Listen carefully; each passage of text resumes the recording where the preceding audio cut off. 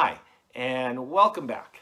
Today what I'm going to talk about, I learned more and more about ham radios, and I noticed something on my Baofeng that I never noticed before. Now, I programmed this with the Chirp software, and I manually put in the offset. And what the offset is the difference when you use a repeater between the receive and transmit frequency. Now, most of mine are, my frequencies I have programmed, I notice are, the offset is around 0.6 megahertz. And what I was doing was, I was going to try testing the radios on a simplex channel. And what I noticed when I pushed the frequency button here, and I put in a simplex channel, when I transmit, it had an offset in there. And I didn't notice that before. I just happened to look at the radio, and I noticed when I was transmitting, the frequency was changing by 0.6 megahertz. So I think that's just how they're set up.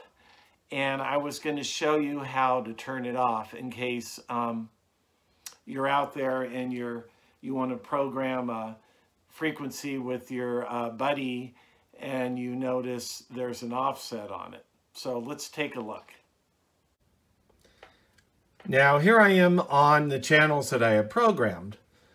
You can have an A and B channel, and on the A channel, instead of showing frequency, I have it set to name, and then on the B channel, I have it set to frequency. So to switch between the two, you push the A and B. So let's go to the B channel, and this is the one I've programmed in, and if you notice when I push, it stays on the transmit frequency. There's no offset. And that's how I did it in the Chirp software. I didn't put any offset. Now, if I push the frequency mode button, frequency channel mode button, which is the VM button here, you notice I can switch and I can enter my own frequency, which I did here. I put in 146.520. And how it's set up right now, there is an offset set already in the radio that I wasn't aware of. So if I transmit, you can see it goes to 145.920, which is 0.6 megahertz difference, or it's a negative. And what we want to do, well, at least what I want to do, I don't want an offset in here. So if I'm, ever going out hiking and I want to set a simplex channel with one of my friends, I don't want an offset in there. So let me show you how to turn that off. All right, so let's go ahead and turn off the offset. So it stays, the transmit and receive frequency are the same. So we're going to go in the menu and we're going to need to scroll through the settings and find the offset. There it is.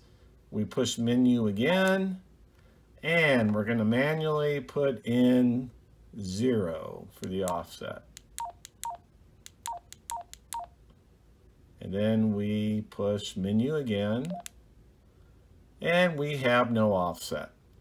So if we go ahead and exit, and when we transmit,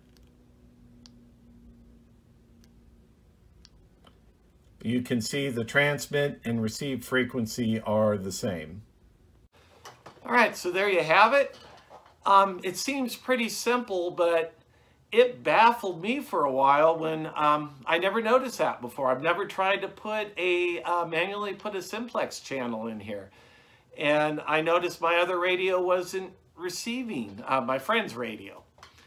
And then, I looked at it and I go, oh, it's the receive and the transmit channel are different. So it like I said, baffled me for a little bit until I thought about it. And then I remembered when I program the Chirp software repeaters, I have to put an offset frequency in it. And that's exactly what it was doing.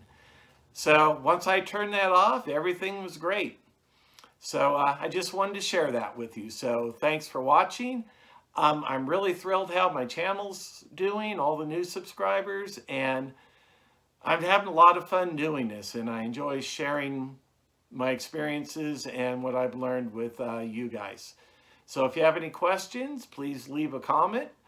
If you like my channel, please subscribe. So that's it for today, and I will see you next time.